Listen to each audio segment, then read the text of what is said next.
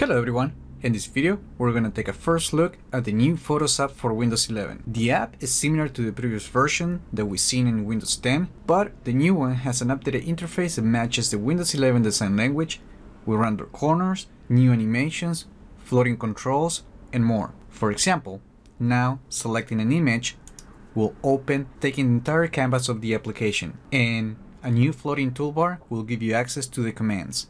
And at the bottom, you will find a tray that surfaces additional image that you can select to view images side by side that allows you to identify the duplicates ones, and you can actually delete them by hovering over and clicking the delete button. And there is also an option to add that picture to your favorite list. But at the time of this recording, the button seems not to be working. On this new version of the Photos app for Windows 11 has the full screen button right at the top right corner, and as part of the controls you now have a new button to see all your favorite pictures. You can still have the options to zoom in and zoom out, rotate, and this is a new button to edit. And there is a new feature that allows us to annotate a picture, so you can use a different pen and highlighter.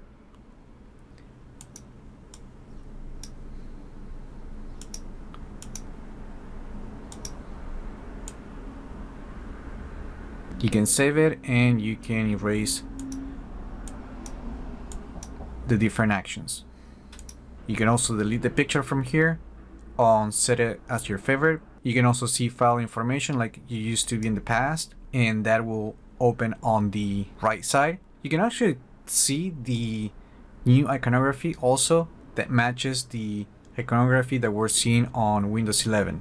As part of the See More menu, you can save, print, copy to clipboard, resize the image, just like it used to be in the past. You can also set the image as a background for the desktop or the lock screen. You can use the slideshow option, and you have some additional options. And as you can see at the bottom, there is an option to get extensions for the Photos app, but this will actually open the Microsoft Store, and it will just suggest to get different apps for editing photos. So I'm not sure if in the future we actually are going to see extensions that will plug into the app instead of just using a different app to edit a picture or a video. If we try to edit the image, the experience is exactly the same as the one that we used to see on Windows 10. We got the option to crop, and you can still use filters and adjust different lighting conditions, and we have different options. Also we have the option to remove the red eye and spot fix. You can save it as a copy, or you can just save it directly into the file, and of course you can always undo the changes. The video editor continues to be the same as before.